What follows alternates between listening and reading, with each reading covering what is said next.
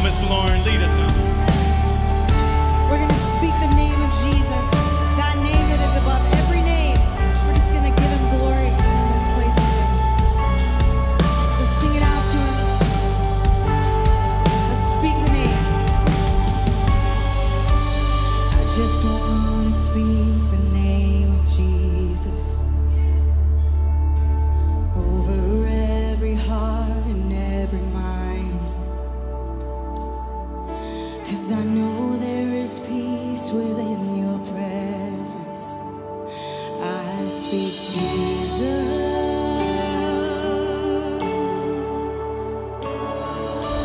I just want to speak the name of Jesus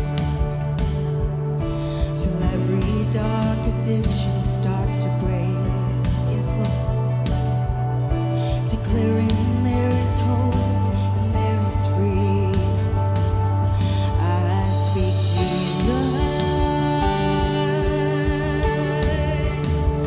Your name is power. Your name is healing. Your name is life. Break every stronghold. Shine through the shadows. Burn like a fire.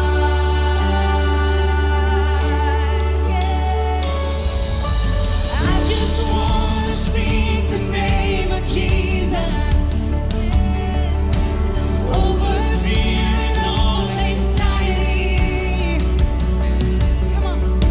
To every soul captured by depression, I speak Jesus.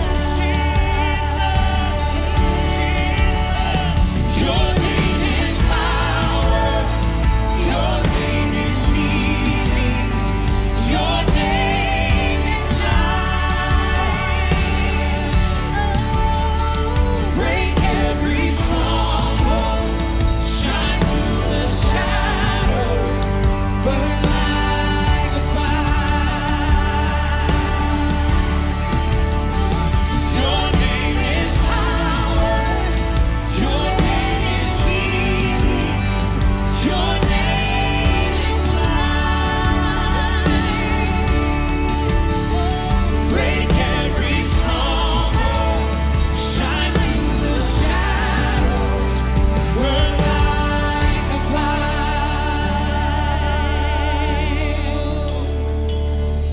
Shout Jesus from the mountains, Jesus in the streets, Jesus in the darkness over every enemy.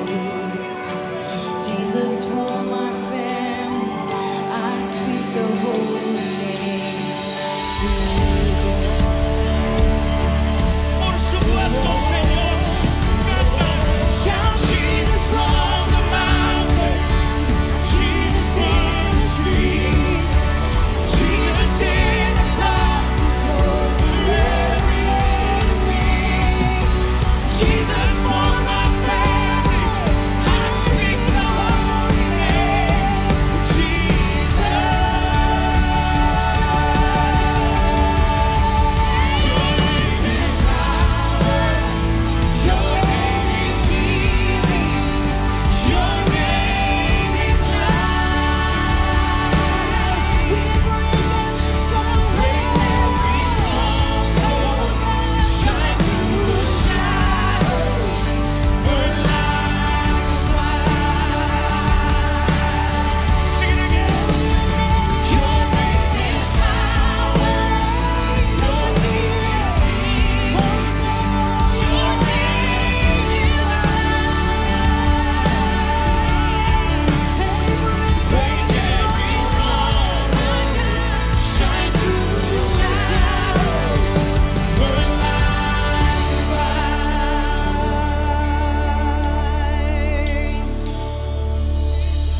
I just want to speak the name of Jesus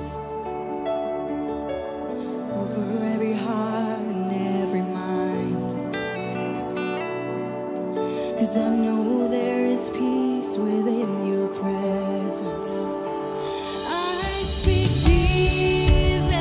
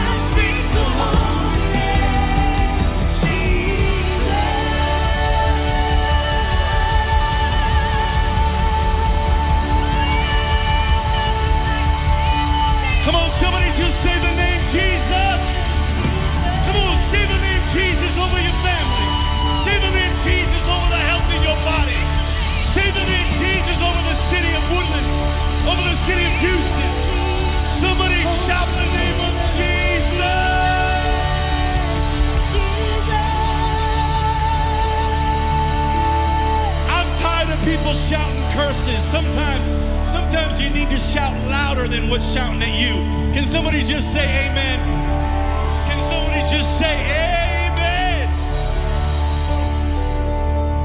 Sing Jesus, Jesus, Jesus. There's just something about that name.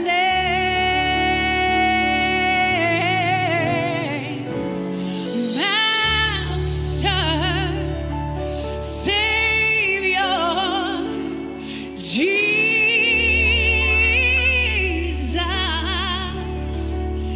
like a fragrance after the rain.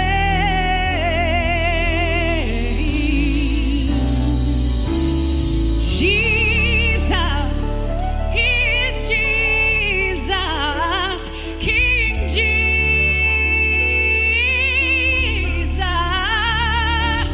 Let all heaven and earth proclaim.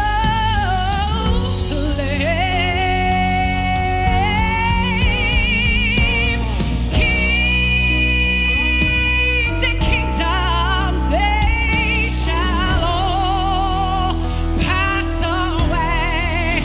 Oh, but there's something wonderful about that name. Come on and sing it out today. We sing Jesus. Come on. You are Jesus. There's just something about that name. You are Master, my Savior, King Jesus, like a fragrance after the rain.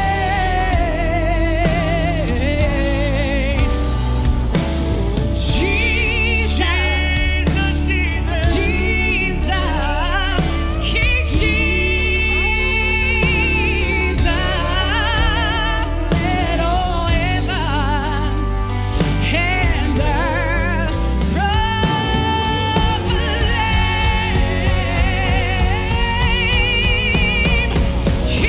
Kings and kingdoms, they're gonna all pass away. Oh, but there's something wonderful about. There is just something about. There's just something about that name.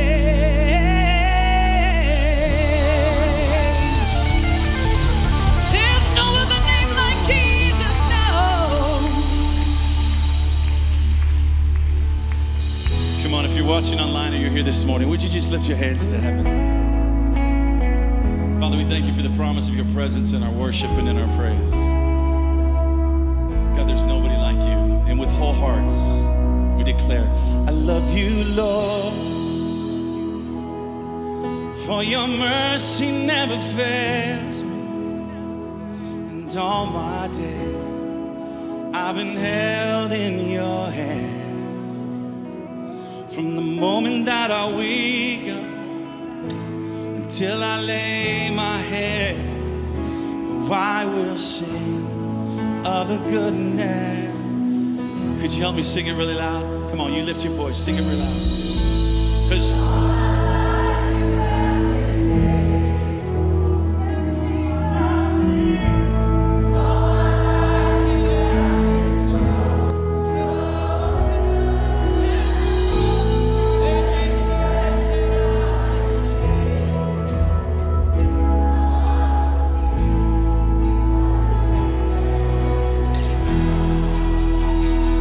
I love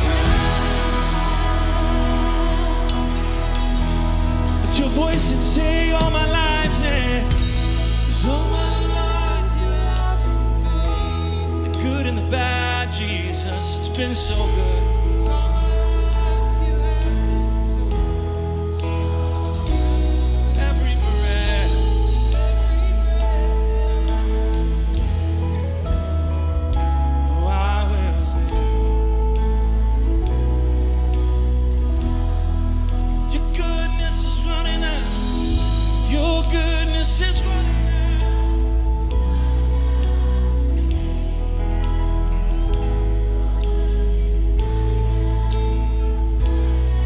With my life laid down, with my life laid down.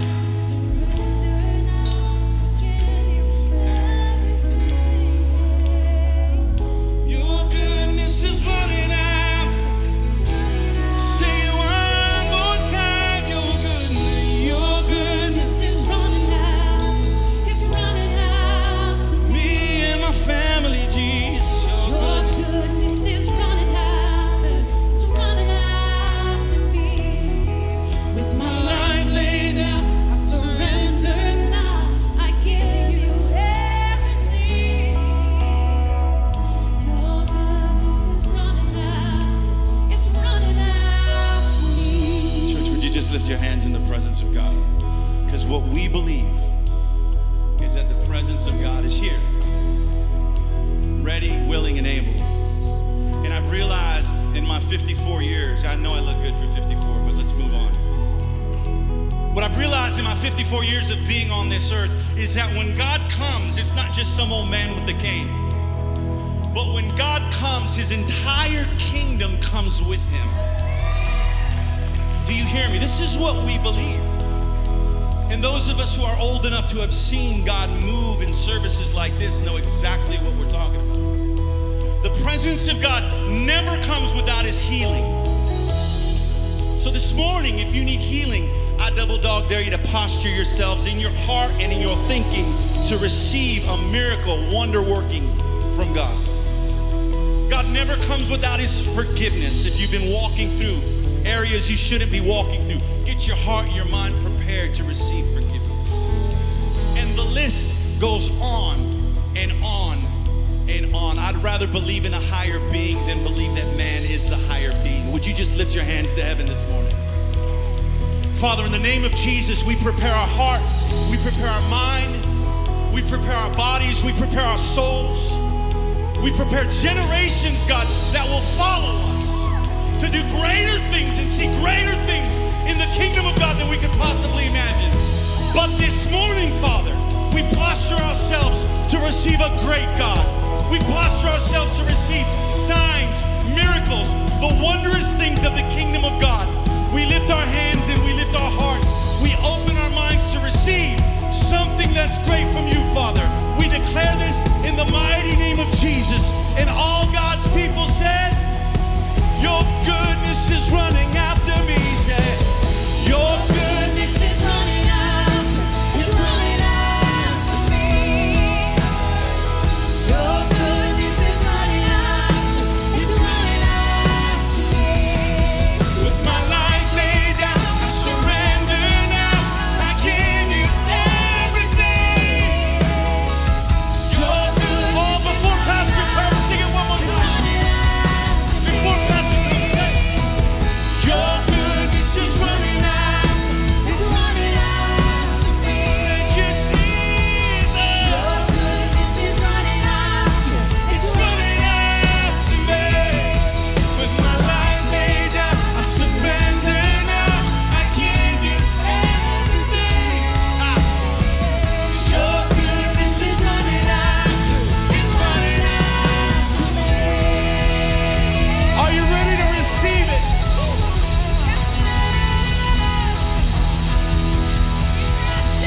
Come on, give God one more shout. Hallelujah. Thank you, Lord, you're able. You're able. You are my champion. Giants fall when you stand undefeated. Every battle you've won. Sing it out. I am who you say I am.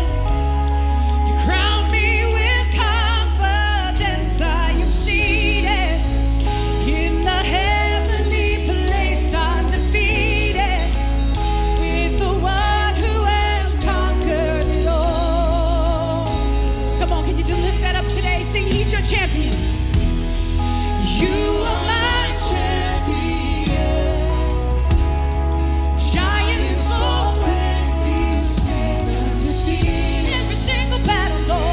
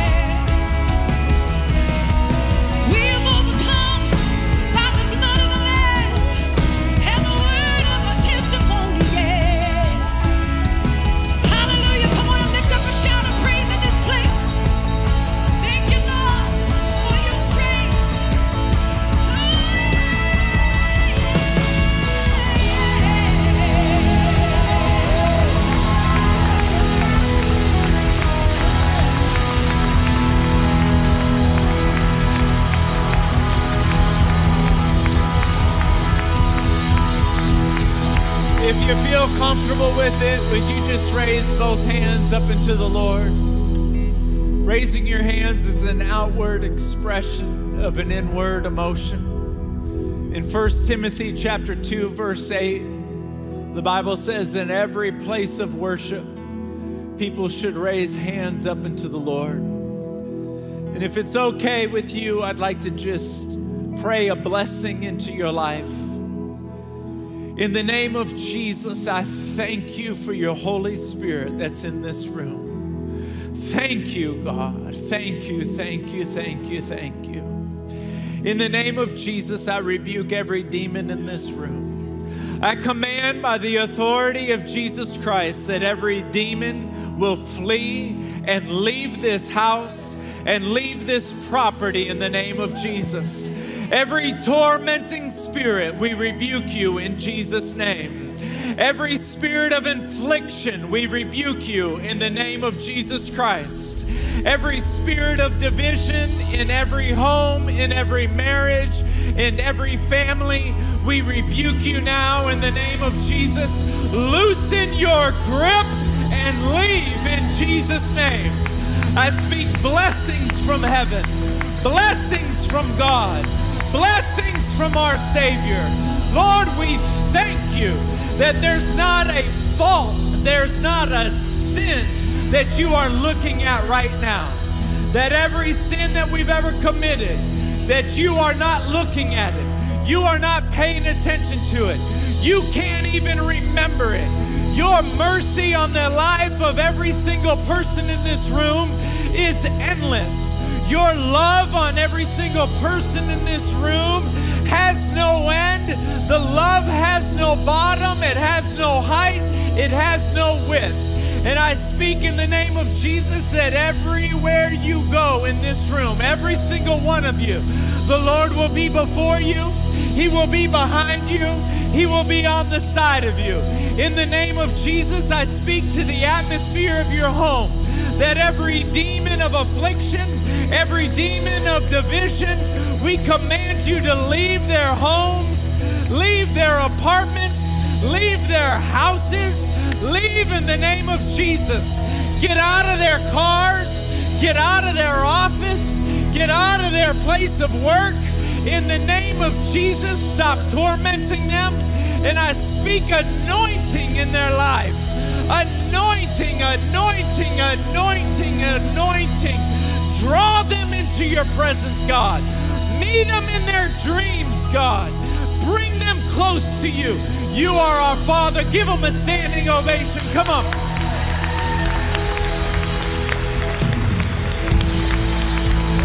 Lord, we love you, Jesus. Lord, we love you, Jesus. Let's say thank you to our worship team. Thank you so much. Thank you, thank you, thank you, thank you, thank you, thank you, thank you. Turn around, look at 4 or 5 people and say, I'm so glad you're here.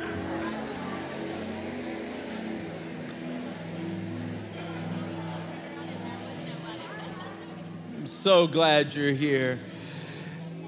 If someone invited you to church today, well, before we go any further, if you're already happy you came to church, would you put your hands together?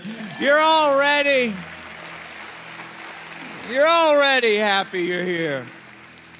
If someone invited you to church today, it is because they're a part of our church family and they understand the culture of our church. And the culture of our church is to remember that the number one thing that we can do for the Lord is to tell people who we worship and where we worship.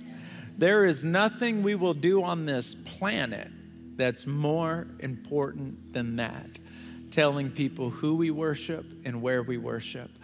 And for all of us that are a part of the Celebration Church family, I have a challenge for you. Before a year from now, what's today's date? I forgot. The 10th?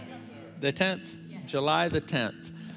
Before July the 10th, 2023, you will bring one person to the church family. That's my challenge for you. Now, if you are new here, this is your first time, I have a challenge for you as well. give us 1 year of your life. Give us 1 year. I promise you, you'll never again be the same. Does anyone agree with me on that? You'll never again be the same. If you're visiting with us, we want to buy you lunch today just as an expression of saying thank you for coming to a place you didn't know any of us. You weren't even sure if you were going to like us, and you came anyway.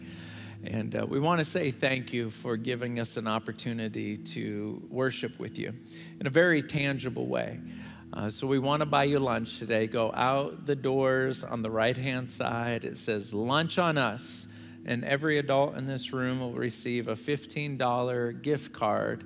It's a Visa card. You can go wherever you want, buy whatever you want. In this day and age, you might want to use it at the gas station. I don't know, but I want to give this card to somebody in the room. And you know what, David, I'm going to give it to you. You know what? Come on over here. I don't know why. You've been a part of our church for 10 years. You're not a visitor, but I love you. I love you, brother. I love you. You don't even need it, so give it away before the end of the day. There you go. He already gave it away. But anyway, next Sunday is Baptism Sunday. We're very excited about that because we really make a big deal out of it. We bring the baptism tank outside into the parking lot. We play music out there like it's a true celebration. If you've never been baptized before, now is the time to do it. Scan that code and let us know that you want to come. And now, you don't, biblically speaking, everyone should be baptized one time. You don't need to be baptized twice. But for some of you, if so much has happened in your life since your baptism and you want to be baptized again, just as an expression that you personally want to make to the Lord, you're welcome to do that. Again, just scan it. If you have children that understand the process and understand what's happening, many children will be baptized next Sunday as well. And so if you want your child to be one of them, then you can do that. Let me say this as well. It just crossed my mind. I'm having like an ADD moment, which I love. Don't pray for me. I embrace the gift. If your primary language is Spanish and it stretches you to listen to English, and my English is más o menos. It's kind of like Texas slang, I guess. We have headsets only for the second service. We have headsets and we have translation going on. And so if any of you have family members or friends that would like to come to church, but they're concerned that they're not going to understand the language, we have headsets for that. And for anyone who doesn't, I'm a mixture of Italian, Brazilian, and raised in the country of Texas. You don't understand me, good luck. I just want to throw that in. So next Sunday is Baptism Sunday. And right now we're going to receive our tithes and our offerings, but this is only for people who call Celebration Church their church home. So the rest of you, you can just hang out for a few moments as we honor the Lord in our tithes and offerings. What you can do is grab your cell phone, download the Celebration Church app, type in Celebration Church TW. You want to do this because my notes to my message is inside that app. And you can also take your own notes and you can email it to yourself. And you can look at it throughout the week or save it, whatever you want to do with it. But for those of you that want to honor the Lord in your tithes and offerings, I want to share a scripture with you. It's in Proverbs chapter 4, verse 23. It says this: guard your heart above all else, for from it determines the course of your life. Now, typically we take that verse and we apply it to relationships, and it is most apropos. And then we say, guard your heart. However, I want to use it in the context of finances, because everything in life goes contrary to give in the Lord 10% of your income. It's contrary. Everything in life tells you that's the stupidest thing you could do. It's the scariest thing you can do. I want to say, guard your heart from that fear. Choose, I am going to live by biblical principles. I'm going to keep my eyes on the Lord. Now, if you've never done this consistently, do it for 3 months. Test God in this, like it says in Malachi 3:10. If you do not see God's hand moving in your life in ways you have never seen it before, then stop. Just say, hey, it didn't work for me. I'm done. I'm out. But do it for 3 months consistently and see what the Lord does. If you're a giver, a faithful giver, and you've seen God bless you, would you put your hands together in this room?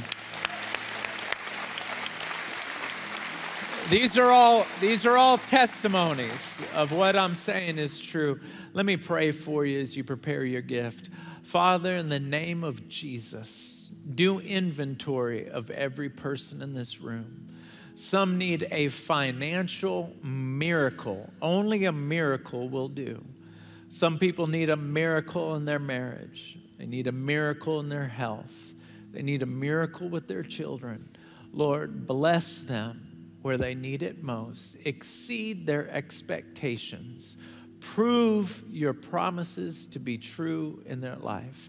In Jesus' name, amen. Now, there's a whole bunch of people watching online. Hold on a minute. I just need to get a drink of water. I'm sorry. Before I get into it, I need to, excuse me, tell the person next to you you're happy they're there.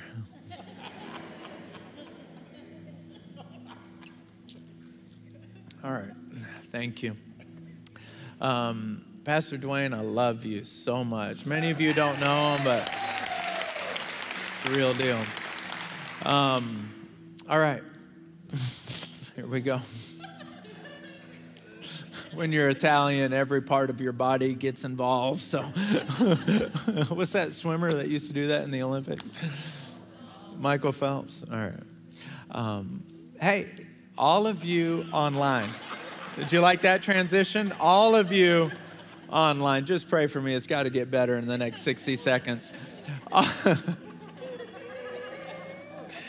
Extend your hand to me. Let's pray for me. Father, in Jesus' name. I got to talk to them. Don't laugh. Some of you are really praying. Dear God, he looks like he's in trouble.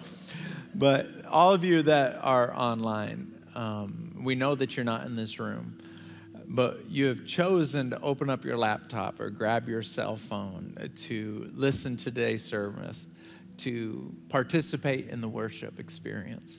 You're only doing that because you love God. That's the only reason why you're doing that, and I honor you. And even though you're not in this room, you're a part of our family. You're a part of our family. And this next round of applause is just for you. Give them a big round of applause. Come on.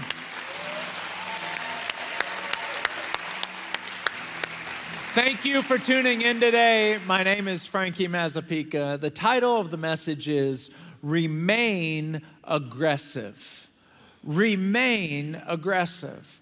Life throws so many issues and problems your direction, and most of them come from hell.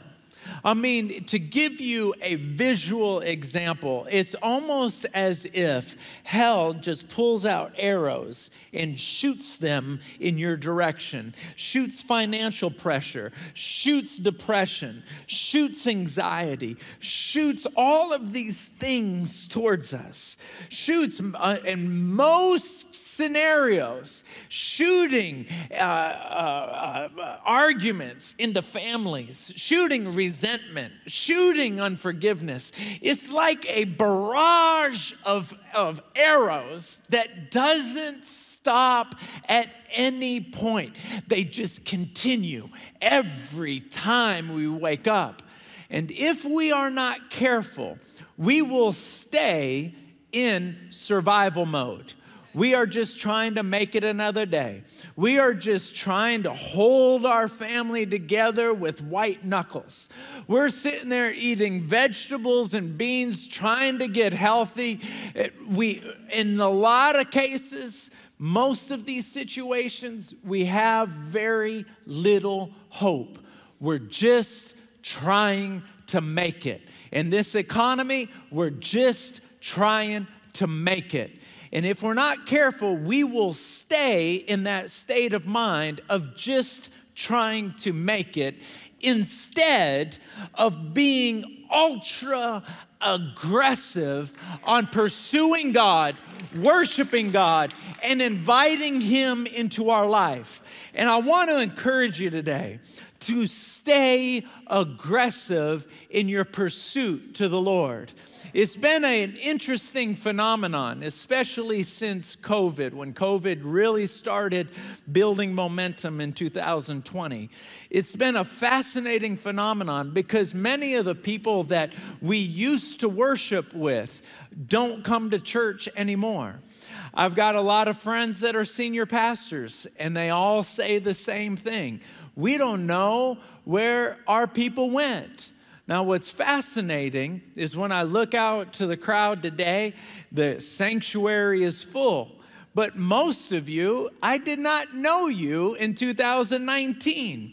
You came after 2020. You came after the highs, the peak of the pandemic. And what's interesting is I think about all the people that left. And I don't know where they are.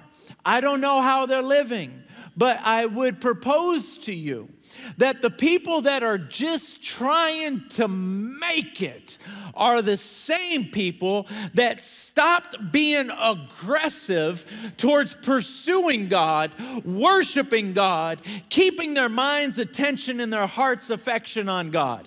They fell off to the wayside. They're just living life depending on their own strength. And so I'm going to share a scripture with you in just a moment to show you where this message is being based from. But my three main points today, number one, is going to be not to give up the weapons that God has given you. I'm sorry, that's point number two, but you're going to like it. That's point number two. Point number one is to not be dependent on your enemy. I know that's crazy, but sometimes we're dependent on people who don't even like us. Have you ever been there? Don't raise your hand. To not be dependent on the enemy, I'll talk about that in a minute. To not be dependent on your own strength. Number two is to not lay down your own weapons. I'll get to that in a minute. And then number three is to retain your mettle. Not metal like a steel baseball bat. Mettle spelled M-E-T-T-L-E. Your mettle, your courage. So let me just dive into the verse that we're springboarding off of. It's in 1 Samuel chapter 13, verse 19. And this is what it reads. It reads this: there was no blacksmith in Israel. There was no blacksmith in Israel because the Philistines would not allow it. So the children of Israel were God's children. The Philistines were the enemy of the children of Israel. And they're under bondage, so the Philistines would not allow them to have a blacksmith, for they feared that they would make swords and spears for the Hebrews. They were afraid that they would get sick of being in bondage. They would be sick of being their slave, and they would attack and break out of that bondage. So they never allowed a blacksmith to be there. So when the children of Israel needed to sharpen their plowshares, they needed to sharpen their picks, they needed to sharpen their axes, they needed to sharpen their farm equipment, they would have to go to the Philistines. The Bible says they would have to go to the Philistines and ask if they could use their blacksmith so that they could farm their own land. They were at the bottom of the barrel when it comes to dependency. They were completely dependent on the kindness of their enemy. Sometimes the children of God will hope and pray that the enemy would just stop. Just give me a breath. Just stop tormenting me. Stop. Hoping that there would be some kind of respite. There'd be some type of break. That just give me a break. You're hoping that the enemy would stop. Or you're hoping that your own strength would be there. My first point is to stop depending on the kindness of the enemy, to stop bothering you, because it's never going to happen. You're never going to get a break. And to not depend on your own strength to scrap and get you out of this situation, because you don't have the strength.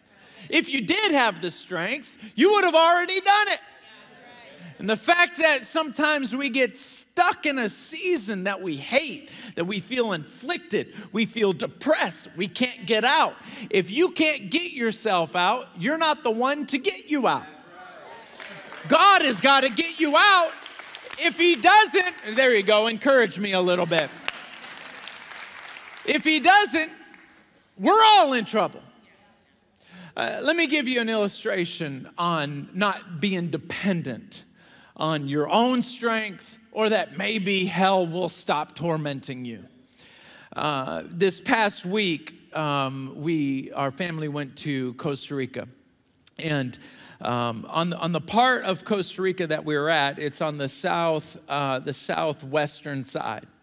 So that particular beach that we were at, it doesn't have white sand. It has black sand. It's very pretty, but it's black sand. And so when you walk into the water, it's clear as a bathtub water, but it doesn't appear to be clear because the sand is black. And so when the waves come in, it picks up black sand. And so you can't see through it. It's black. You can't see your knees if you're in waist deep. It's black. And so my family was, they weren't with me. They were up in the hotel or whatever. And I had my 8-year-old, and we were playing in the waves. It was just us. For whatever reason, there was nobody else on the beach. And I was about, I was waist deep in the ocean. And she was probably chest deep. She's 8 years old. And we were playing. I'm holding her hand, and every time a wave would come, we'd watch the wave come. As soon as the wave got close, we would turn around and we would just kind of play. We were just playing.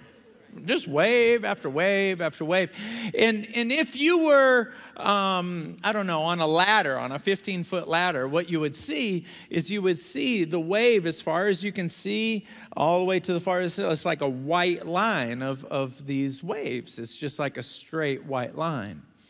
But there's something called a rip current. That straight white line of waves, there's a break in it. And sometimes it's really wide, sometimes it's narrow, but there's a break in it, and it's called a rip tide. And what happens with a rip tide is that the tide is not coming in, it's pulling out. And then it will go in and it will go out, but it goes really, really fast. So the wave goes in, it goes out, it goes in and goes out. And when it goes in and goes out, it can pull you under the water. And so I am chest deep or waist deep, whatever I was, and all of a sudden a rip tide forms right around. This is like 4 days ago. A rip tide forms around my daughter and I. We get pulled back. Boom. I go underwater. She is underwater. Now, I have done a half Ironman before. So in a half Ironman, there's 3 disciplines. You have to run, you have to ride a bike, you have to swim. So I know how to swim, but I'm not a strong enough swimmer to save anyone. My daughter, she's 8 years old. She's been in swim class for several years. She knows how to swim. But when she's being pulled down, she can't swim. I can't swim. You're being pulled down, you're being pulled back. And so I realize I'm in a riptide, and I understand that the only way you can get out of a riptide is to go against your own logic. You're looking at the beach and you want to swim towards the beach, but you can't get out of a riptide swimming towards the beach.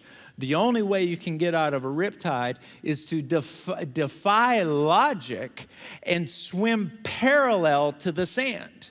And so if you swim parallel to the sand, you can get out of the riptide. But you have to overcome logic. You want to go to the sand. You're drowning. You're getting pulled back. You have to overcome that logic, which is very hard to do because you're fighting for your life. Well, the trouble was I could not do that because I can't sit there. I have no time to explain to my 8-year-old, whom I'm hanging on to her leg to keep her above water, that, hey, sweetheart, we need to swim that way. So we are going underwater. Back up, underwater. We're trying to swim. I'm pushing her forward and I'm swimming. I'm pushing her forward and I'm swimming. I'm looking at her. She's looking at me. Her eyes are big. And I'm telling, Kate, we're okay. We're okay. She's looking at me and she's like, Daddy, I don't like this. I don't like this. I want out. I want out. She, God bless her, she didn't lose her mind. But she's saying, I want out. I look to the shore and the sand is so far away because we've been pulled so far out that I thought to myself, that I don't know if we can get that far. Kate turns around and looks at me, and I look at her and I have the thought, I'm about to lose her. We're just being pulled down. I'm holding her leg and I'm pushing her forward. The wave comes down on her and pulls her down. I still got her leg. I have to let go to grab her waist to pop her back up. It was a fascinating thing because all of a sudden she says, Daddy, I can touch the sand. It's like, oh God, thank you, Jesus. So I reach down to touch the sand and we start running, swimming. But every time we'd run, we'd get pulled back. We'd run, would get pulled back. Obviously, we made it out. That was 4 days ago. We made it out and I'm walking on the sand and she's now she's breaking. I'm breaking. And she looks at me and she goes, when I got pushed down into the sand, I opened up my eyes and all of a sudden I saw this bright light with this turquoise, which is absolutely impossible when you're under with black sand and black sand getting pushed up. And I realized, oh Jesus, thank you so much. Thank you so much for saving our life. Thank you so much. But to re-emphasize my first point, being dependent on your own strength to get you out of a situation that you hate, a situation that you feel tormented by, you don't have the strength to do that. This kind of strength can only come from the Lord. You do not have the strength to do it. So I want to say, Frankie, you proved to yourself you didn't have the strength or the capability to get you out of that ocean. You proved to yourself you did not have the strength, but also run that in parallel to be living outside of the ocean. We don't have the strength to figure out this economy. We don't have the strength or the know-how to piece our families and keep our families together. We do not have that capability. And so we have to stop depending on that.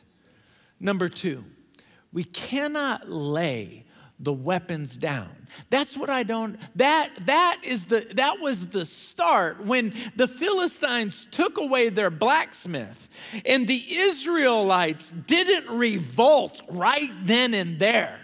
They allowed their weapons to be taken.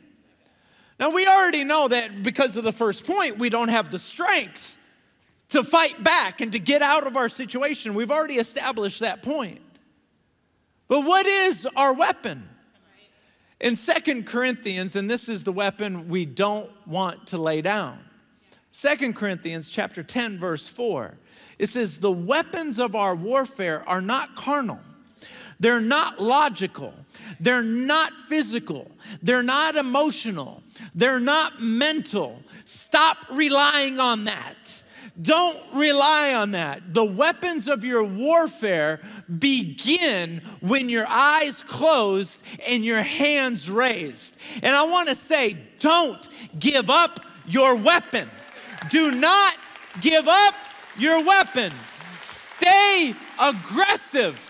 It is so easy to allow that riptide to just pull you back. It is so easy to be in a state of depression and anger and resentment where you start getting mad at the people around you because you don't like your situation and your emotions say it's their fault. It's not their fault. You are not wrestling against flesh and blood.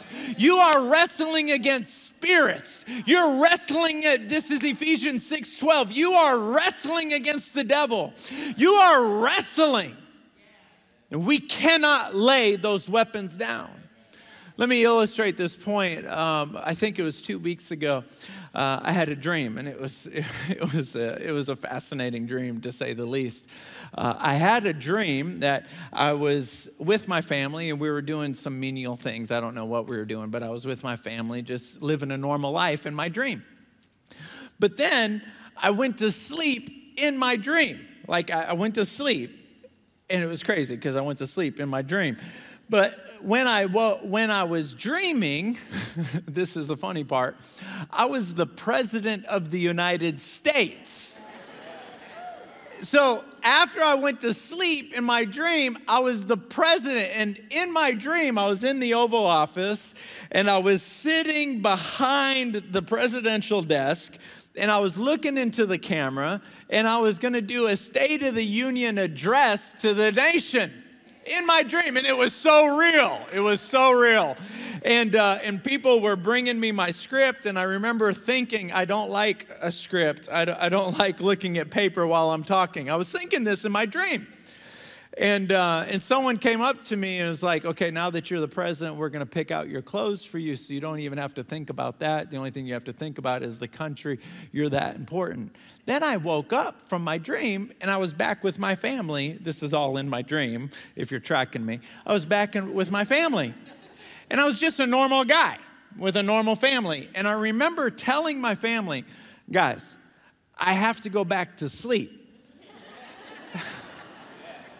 I'm the president of the United States. I have to go back to sleep. The country needs me. And I would go back to sleep, and I was the president, and then I would wake up, and I was back with my family. I was like, guys, look, I gotta go. And so I woke up, and I was just like, oh my gosh, that was a crazy dream. A couple days later, I got to chewing on it. And I realized that the Lord was showing me something. That when I'm living my life with my family, and I'm living it with you, and I'm living it in the streets, or doing whatever, I'm just a normal person. I'm really not that important. But when I close my eyes, when I raise my hands, when I allow myself to stop being consumed with this world and start paying attention to this supernatural world, which controls the natural world, I am very important. And I have to tell myself, guys, look, I love being your dad. I love being your husband. I'm crazy about my wife, but I'm really important over here. So I gotta go close my eyes and shut the door because this world needs me. Can I tell you, people love you. You're easy to love. I mean, look at you. You're easy to love. But you're a normal person when you're not praying. But when you are praying, oh my goodness, you are so important. You are changing the atmosphere every time you're changing the atmosphere. Demons run and flee. In Psalms 56:9, it says, every time you pray, the tide of the battle turns. You are so important, and hell knows that, and that's why it will throw arrows to get us consumed. I want to tell you, stay aggressive, close your eyes, raise your hands, call out on God. You're so important. So don't depend on your own strength. Don't depend on it. Number 2, don't drop your weapons. And number 3, refuse to lose your mettle. Not like metal like in a baseball bat. Your mettle, your courage in the face of a storm. Let me get a little bit more practical. Your courage when your family feels like it is being held together by duct tape and super glue. Your courage during that. Your courage, how does that courage manifest? When all hell is breaking loose, you're still raising your hands. Your eyes are still on the Lord. It's Psalms 34:1 where it says, I will bless the Lord at all times. His praises will always be on my lips. In 1 Thessalonians 5:17, it says, I will never stop praying. People who stop praying, people who can only pray when times are good, they don't have any mettle. They have a glass chin. They can only handle life when it's good. They're a sailor that can sail a boat on flat waters only. Can't handle any waves. Can't handle any storms. Completely unreliable. The family can't depend on them. Hell laughs at them. Heaven is calling for them. They have no mettle. They're really good at complaining about the situation. They're really good at being mad about the situation. Really good at folding their arms. Super good at complaining. They have no mettle. Anyone can complain. It's the first thing our kids did when they were 1 year old. When they were 1 minute old, they complain. What's wrong? He needs to eat. She needs to eat. The diaper's dirty. They can't do squat, but they can complain. So easy to complain. So easy to be bitter. So easy to be mad. So easy to have this face. It's so easy. So easy. These people have no mettle. You have no mettle. And I want to tell you, you are so important. Your prayers turn the tide of every single challenge you have. Every challenge you have. It is a trick of the enemy to get us so consumed about the natural world that we stop being aggressive in our prayer life. We stop being aggressive worshiping and praising. And if you say to yourself, I would like to pray, but I just don't know what to pray. I'm not a good prayer. I'm going to help you out right now. The best prayers in this room are the people who say Jesus the most often. In fact, if all you say when you pray is Jesus, and you say it with fervor and passion, you close your eyes, you visualize his face, and you say, Jesus, Jesus, Jesus, Jesus, you will feel the Holy Spirit rise up in you, and all the other prayers will come streaming out of your mouth. Do you receive that today? Come on.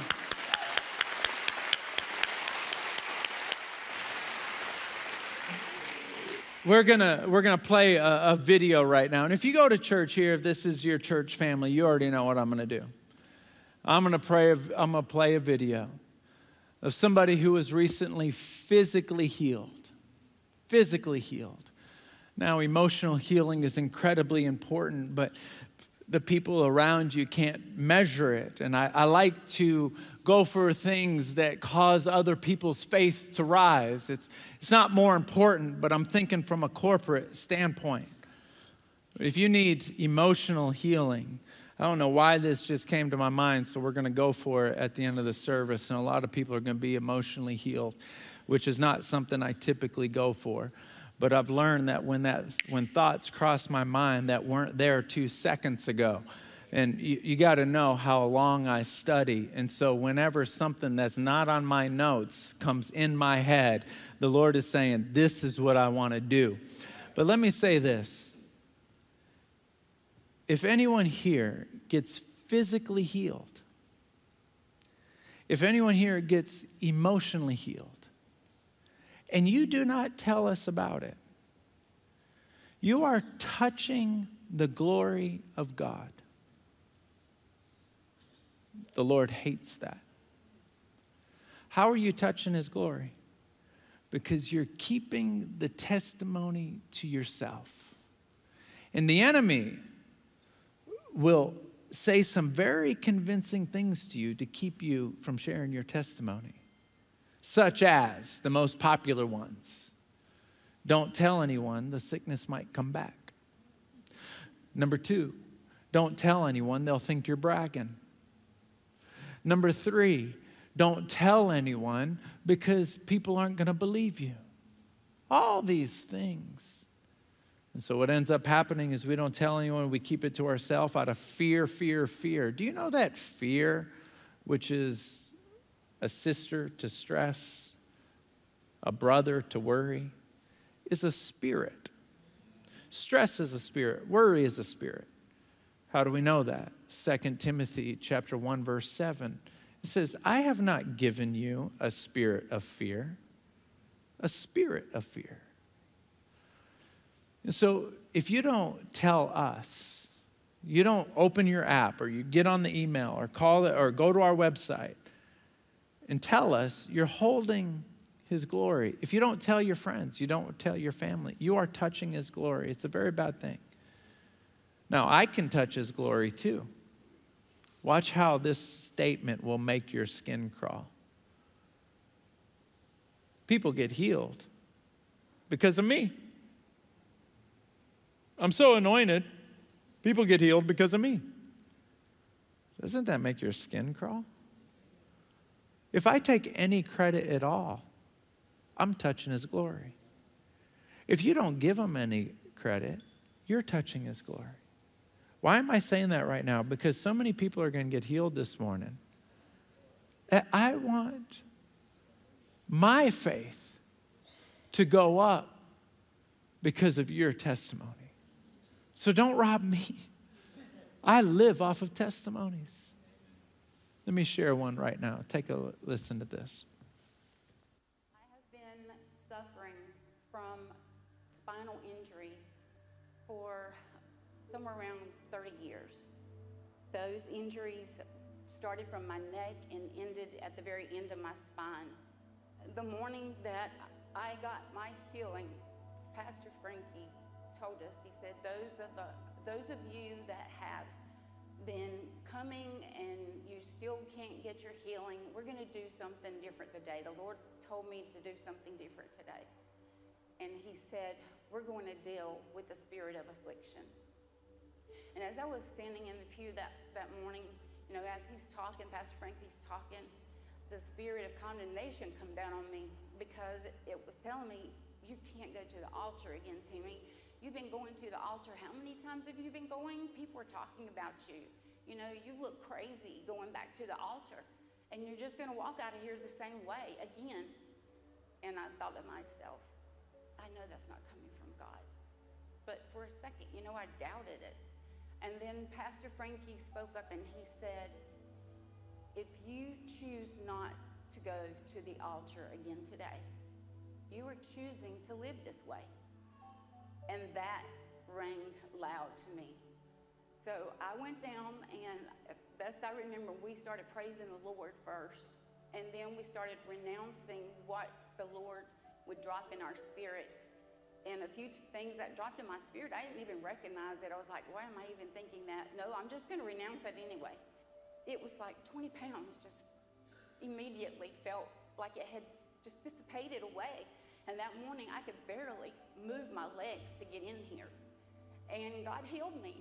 And I've been waiting a long time, and it just proves that if you're not getting what you need, you just keep coming and you keep believing, and it has been a month and a half now, and I'm pain-free. And I can't thank God enough for it.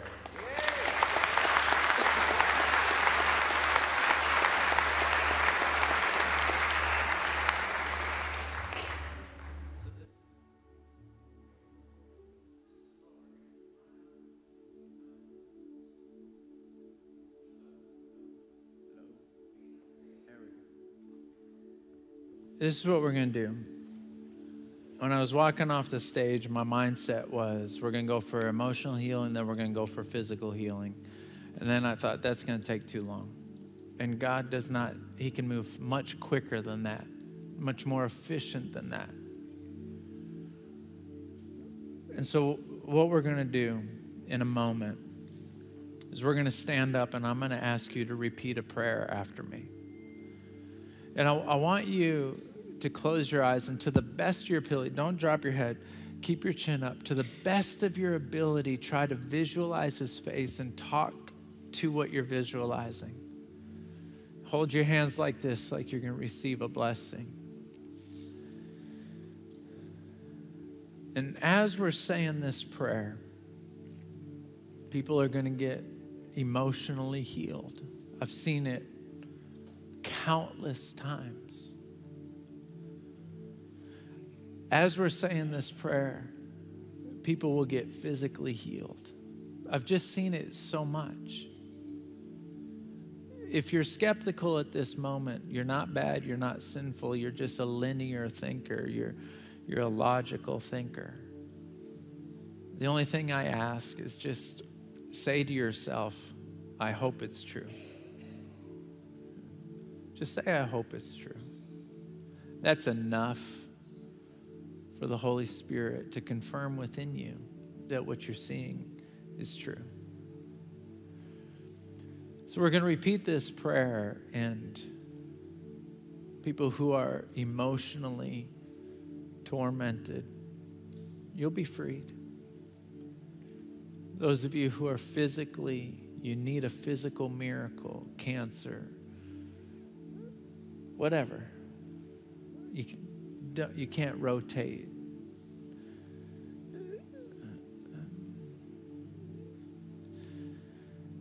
I know God's going to do a lot because I just feel him like putting all these thoughts in my mind, and that's how he talks to me, but I'm just going to let him do it. But I also want to say this. There are things that torment you that have not crossed my mind for me to use as an example. Just tormented. So whatever your need is, by the time we finish this prayer, I believe that the Holy Spirit will bless you in the way you need to be blessed. And so I want everyone to say the prayer. Everyone, because everybody needs a miracle. And then we're going to do something a little bit unique, because the Holy Spirit is a spirit. We breathe him in. And when we talk, when we pray and we worship, we breathe praises out. So I don't want you to pray. I don't want you to breathe in the Holy Spirit, and I don't want you to praise the Holy Spirit. After I say amen, the devil is a spirit. And he can torment your flesh. He can torment your mind. And what I want you to do is by faith, I just want you just to just blow out. Don't blow so hard you blow the person's hat off in front of you. But just, I want it out. I want the sickness out. I want the torment out. It's a spirit. And I want you to do that after I say amen. And what I've seen when we do this is I've seen people start crying because the Holy Spirit starts touching them. I've seen people start coughing. I've seen people start trembling. This is all a reaction of two things happening. bad spirit leaving or a good spirit blessing. So if you start coughing, shaking, crying, any one of those reactions, I don't want you to stay in your seat. I want you to come down to the altar. An altar is something made of wood, steel, or stone that things die on. I didn't make up the altar. It's not my idea. It started in Genesis, went all the way through Revelations. It's God's idea. Something happens at the altar that I don't understand. So everyone, stand to your feet.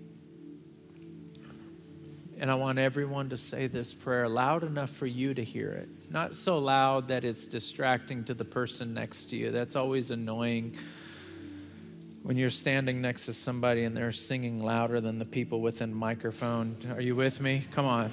It's like, bro, you're killing me, Smalls. And so I don't want us to pray that loud. I want us to pray loud enough for ourselves to hear it. Would you put your hands up like this? And just repeat this powerful prayer after me. And if you start crying, or you start coughing, or you start shaking, and you're not able to continue the prayer, just come down to the altar. But if you can get the words out, power builds as you say it. With your hands raised, your chin up, your eyes closed, visualizing on the precious face of Jesus the best you possibly can. Repeat these words. Jesus, I believe you died on the cross for my sins. Come on, let's say that again. Jesus, I believe you died on the cross for my sins. Say it, 1, 2, 3. And you rose again from the grave on the third day. You redeemed me with your blood. Say, let me finish the sentence before everybody says it. You redeemed me with your blood. That's it. Nobody fall off. Everyone stay with me.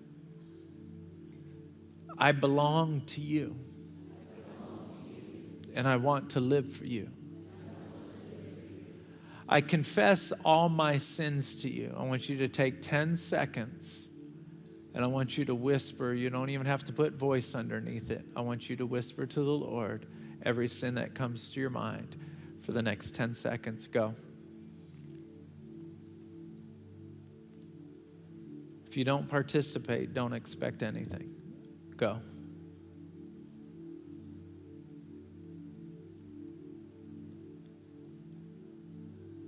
I confess all my sins, both the known and the unknown. Come on, say it. I'm sorry for them all. I renounce them all. I forgive all others. I'm going to give you another 10 seconds to say the names of the people that you need to forgive, regardless of how much they hurt you. I'm giving you 10 seconds. Go.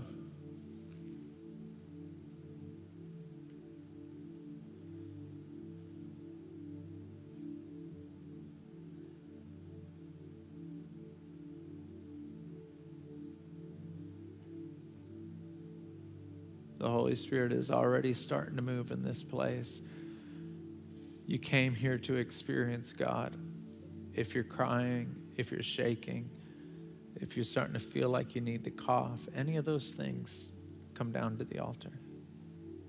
Now repeat after me once again. I forgive all others. Say it again. I forgive all others, even as I want you to forgive me. Forgive me now and cleanse me with your blood. I thank you, Jesus, for the blood you shed. Cleanse me now from all my sins.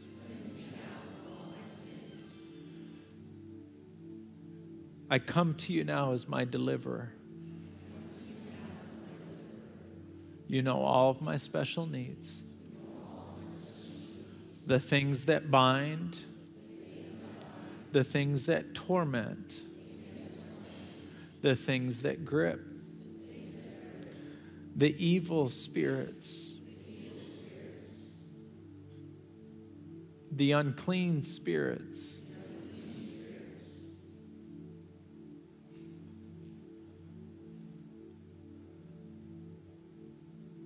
Deliver me now. I thank you for the blood of Jesus that is delivering me. I claim the promises in your word that whoever calls upon the name of Jesus shall be delivered. Satan, I renounce you, and I loose myself in the name of Jesus. Leave me now and don't ever return. Amen. No more praying. By faith, I just want you to breathe out, whether you're at the altars or you're in your seat. Just begin to blow a steady stream.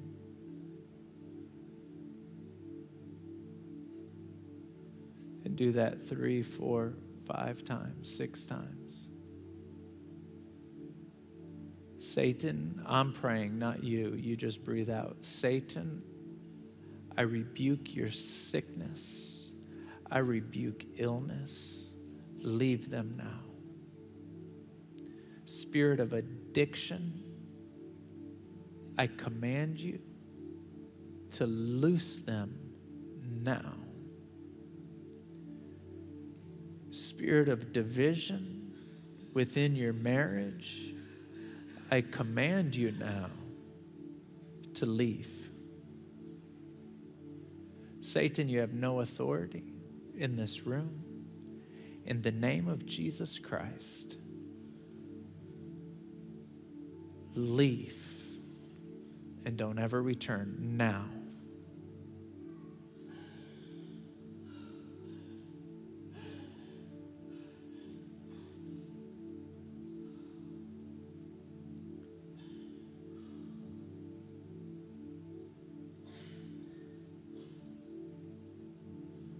I want everyone just to focus on Jesus and just blow out everything.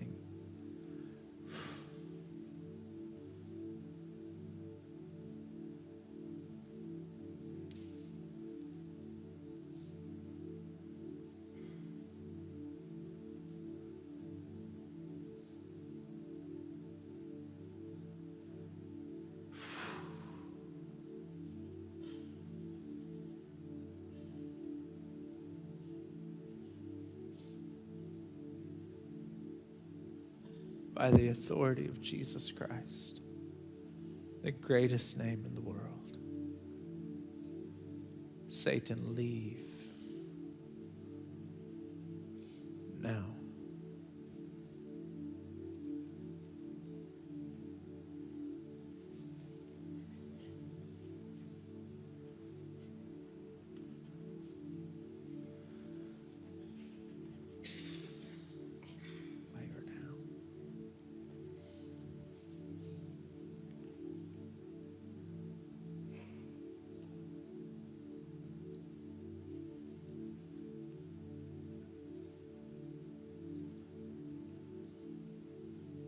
Don't be embarrassed to come down. I don't care if you come down or not, but your freedom depends on your reaction. If you feel the Lord touching you, if you feel something leaving you from the inside or from your shoulders, I want you to come down. If you come down, you start coughing, you cough as many times as you want. Just come down.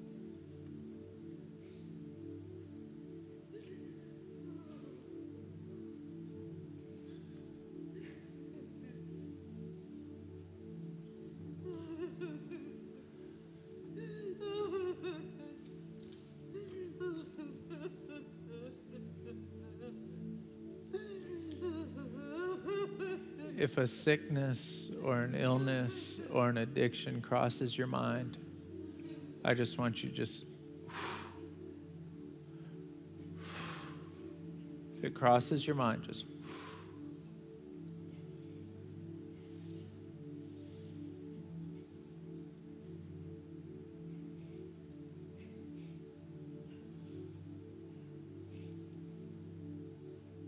let me pray for you one last time. In the name of Jesus, I speak freedom in this room.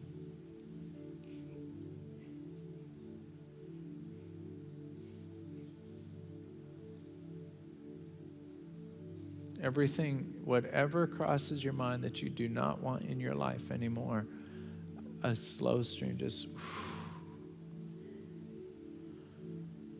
I speak freedom in this room right now in the name of Jesus.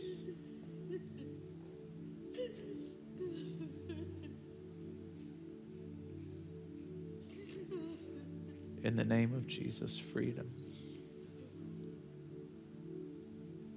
I speak healing in the name of Jesus.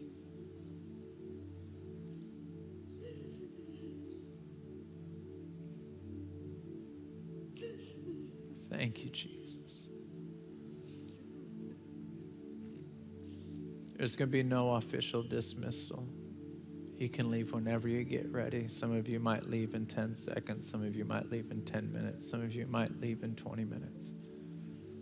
It's completely up to you. I love you all.